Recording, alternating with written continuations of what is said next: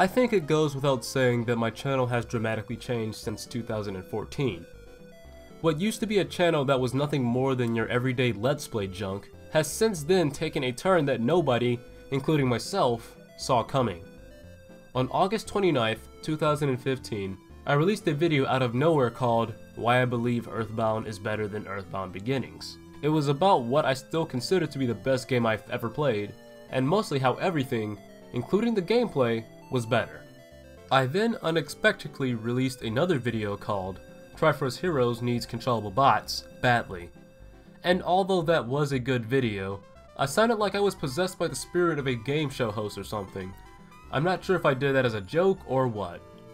But the main point here is that it actually had some good points in it, and I was actually taking some time to describe an alternative solution to the game's issues. And then, after one final update video for 2015, I disappeared for 7 months. I still stuck around, commenting on other videos and everything, but I only went on my channel when a viewer made a comment. I can't lie, given the high hopes I set for my channel, I was a bit ashamed for horribly missing the deadline, but that didn't matter too much after I finally returned back in July to start making some more content. But I wanted to do something different this time around. The Let's Play thing was done to death, so I needed something new to do, and something far more interesting. Then I looked back and noticed just how much I enjoy making videos solely around talking about video games. And the rest is pretty much history. I made my Project Third Quest video, then my video on defending linear Zelda games, and so on. However, it's pretty noticeable that in the last 4 months, most of my content has been nothing but controversial topics. There's a good reason for this, but let's back up a bit. You see, during the script writing of defending linear Zelda games, I decided that the best way to inform the viewer is by becoming more critical and analytical within the discussion. This meant getting more specific with details, showing why something is the way it is, and drawing a clear line between good and bad within my subjectivity. Combine all of this with me being dead honest, and you have a formula to potentially create an unpopular/controversial opinion. However, while I do enjoy making my discussion videos a lot, the controversial ones are far more stressful to work on. I have to make sure that I'm not contradicting myself, and that I'm actually making enough sense to explain why I think otherwise to the popular opinion, as well as preparing myself for any possible arguments against my points. It's hard stuff, and sometimes I feel like I've hit a point where my opinion doesn't have enough details to support it.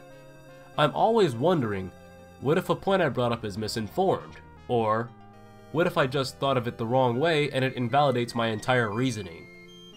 I've hit unfamiliar territory, and if I'm going to be completely honest, it kind of intimidates me.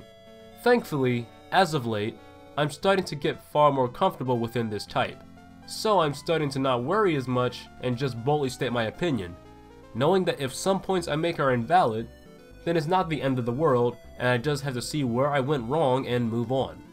Now, just to be clear, I'm not making these controversial videos as some type of trolling method. If it was, then I would have quickly gotten bored with it back in August. But that's most certainly not the case. Removing most of your bias from a topic is the best way to present your opinion, as we can know that the points you make are legitimate and not just, this is good or bad because I want it to be, or some other irrelevant reasons such as graphics, minus games that look so bad you can't tell what you're doing or its effects are too flashy and obstruct either your attention or your view completely. So of course, when I took away my large bias I used to have for the Zelda series, I started seeing more problems with it. I now look for several things, such as is this part of the gameplay fun, or is this good storytelling, or is this game living up to the standards this series has set. This is why I have the controversial opinions I do about Breath of the Wild, as a survival RPG is not what I know the series as. If the whole survival thing just went away, then the only other thing I'd probably worry about is dungeon progression and maybe make a complaint about the world possibly being too big. But other than that, I'd welcome the game with open arms. So, if I were to give an honest verdict of how far my channel has come regarding these more controversial and unpopular videos I have been making, I'd say I'm happy exactly where I am, and I don't count on stopping this anytime soon.